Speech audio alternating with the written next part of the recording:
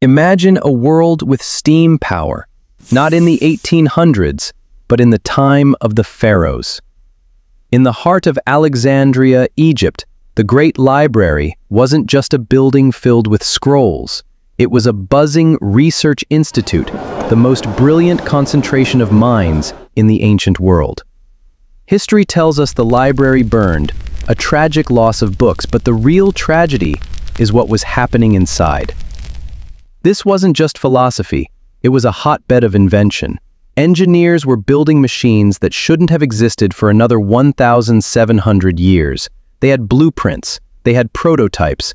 A mathematician named Hero of Alexandria built the aeolipile, the world's first working steam engine.